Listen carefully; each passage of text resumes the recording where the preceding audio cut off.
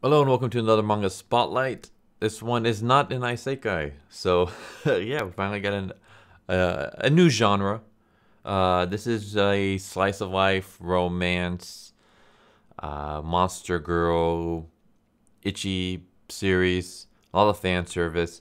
I'm not even gonna attempt to pronounce the Japanese name because I'm gonna completely butcher it. If you guys want to know what it is, I mean it'll be the title of the video. But the English translation is Tatami Mat Alternate Work Exchange Chronicles. Weird name, but that's what it is. This series is basically like Monster Musume. I'm not sure if anyone's familiar with that, but you pretty much get a guy with a monster girl harem. And there you go. There's the basic plot. So we start off with our main character. His name is Kazushi Hirokora, and he is a huge elf aficionado, maybe I would say. He has a very big fetish for elves. Let's just say that. And one day he arrives home and he sees two elves and a hobbit inside his apartment, a dark elf and a light elf, and of course he's completely confused at first because why the hell are there elves and hobbits in my house? I think anyone would be confused. I will say that monsters are pretty normal in this world. Or at least they kind of live amongst people. Um, these creatures come from a portal, though. They come from an actual like fantasy world, and that they kind of come through into our world. But they're not something where like if you see a monster girl, you're gonna be just completely like, what the hell is that? Anyways, he gets a call from his dad, and his dad basically tells him that these otherworlders, as they're called, are going to be staying with our hero for a while. And basically, he has a special mission, and that special mission is to just keep things peaceful because in this world, the dark elves and the light elves are at war with each other.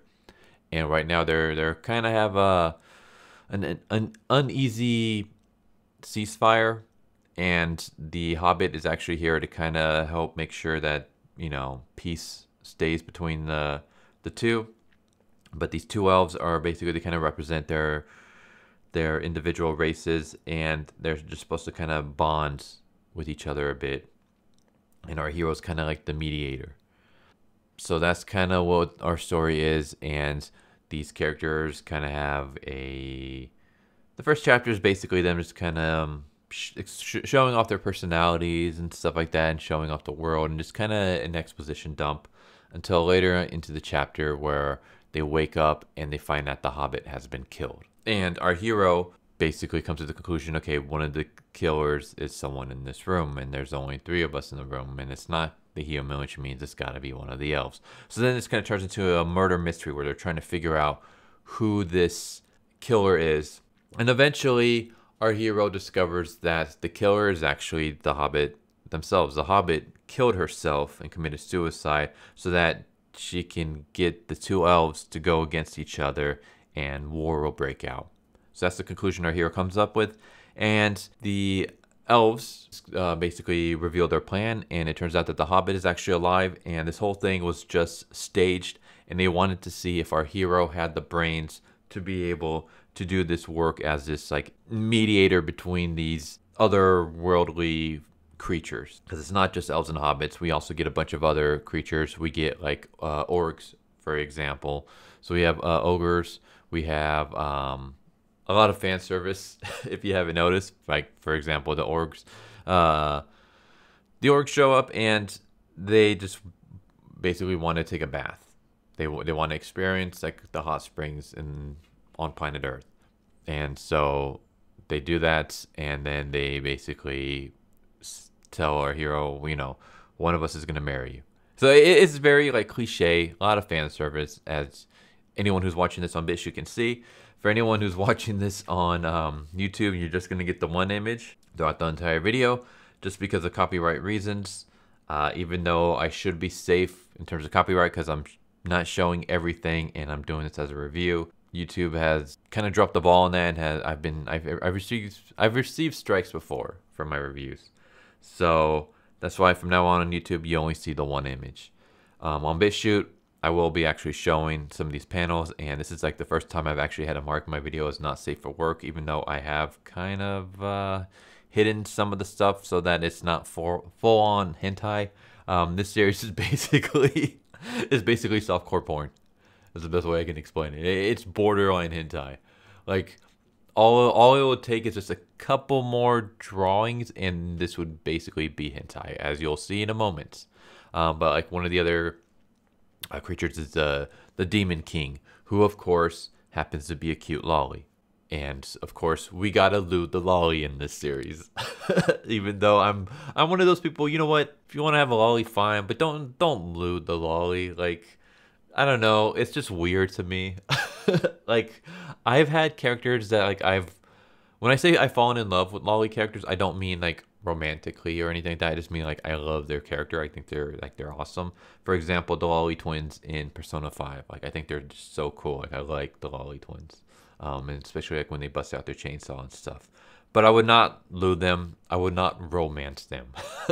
So we get that here, though. We get the Demon King, who's a lolly, really gets looted.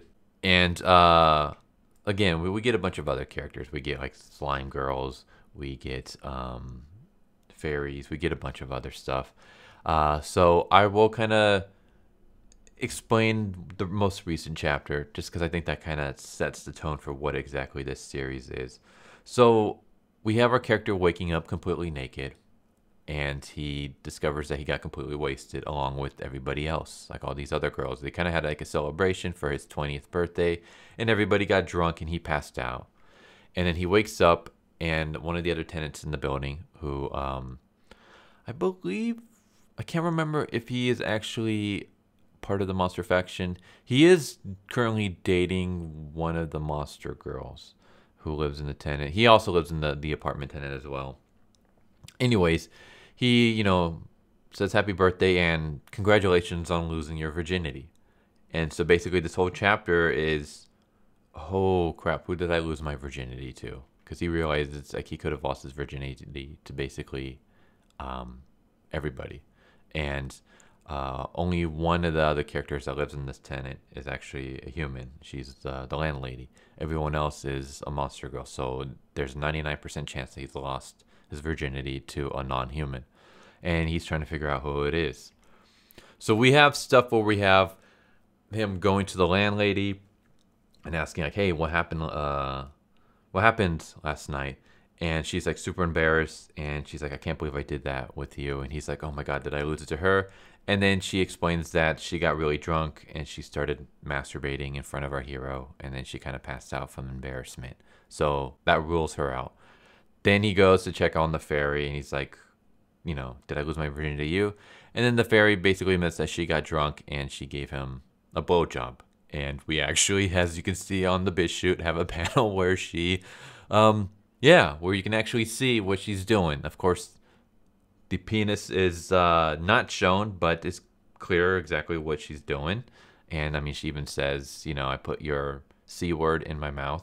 So yeah, again, this is basically heavily fan service, borderline hentai.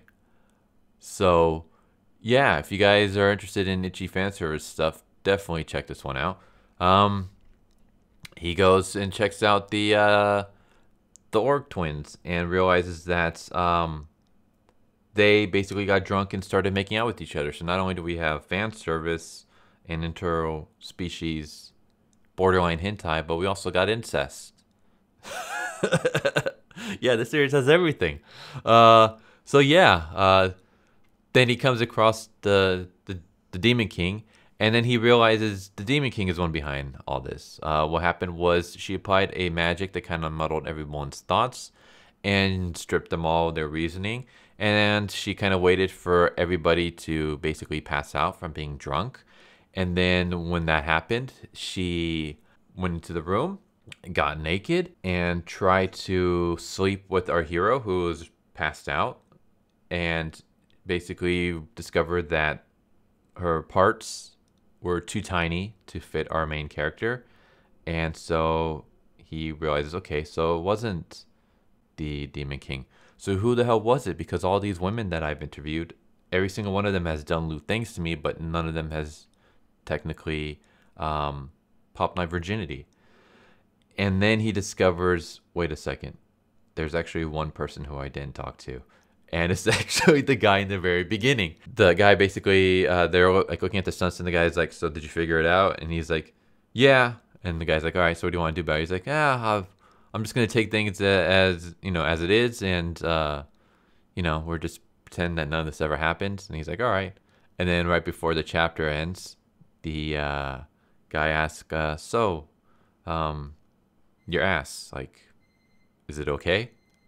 And that's how it ends. So basically, the twist ending was that he lost his virginity to the dude. And there you go. There's your monster girl borderline hentai fan service heavy series. And this is basically the kind of humor that you're going to be getting with this. So definitely don't share this with your kids. Don't read this at work. But it's not exactly hentai. It's just very, very itchy, very, very fan servicey, very, very lewd. But it's done in a nice, funny, comedic, slice of life way. And yeah, I enjoy the series. Like, I mean, I've mentioned it before. Like, I've read, like, I read pretty much everything. So I've read things that are even way more lewd than this. But I mean, I love everything. I like isekais. I like romance. I like yuri. I like slice of life. I like the edgelord stuff. I like it all. As long as it has like a good story and characters that don't annoy the hell out of me, you know, I'll read it. I especially prefer more of the stuff like this, not necessarily the lewdness, but just in the humor. Like I like stuff that are like very lighthearted and just kind of leave you like laughing, you know, when the chapters are done, which is definitely what this series does. So yeah, I highly recommend this if you're a fan of like monster girls, if you're a fan of harems, if you're a fan of like rom-coms, if you're a fan of slice of life. That's pretty much what this is. It's like all that together. This is basically, if I can describe this in 3 words, as you can probably see from the thumbnail, it's monster girl, harem, slice of life. With a lot of fan service. If you guys haven't, if you guys couldn't tell by now, a lot of fan service. Let's just say that the panels that I'm showing on my BitChute channel, they can get worse in terms of lewdness. They can get a lot worse. Yeah. So, anyways, that's Tatami Matte Alternate Work Exchange Chronicles, and then of course it has the Japanese version for the title, which I am not even gonna try to pronounce because I'll butcher the hell out of it. Isekai is in the title, despite the fact that it's not really an isekai. It's not our hero getting transported to another world. It's more like otherworldly creatures getting transported to Earth, and then he has to take care of them. So I wouldn't necessarily call it an isekai, though. I guess it kind of technically is. But anyways, I hope you guys enjoyed this video. Tell me what you guys think.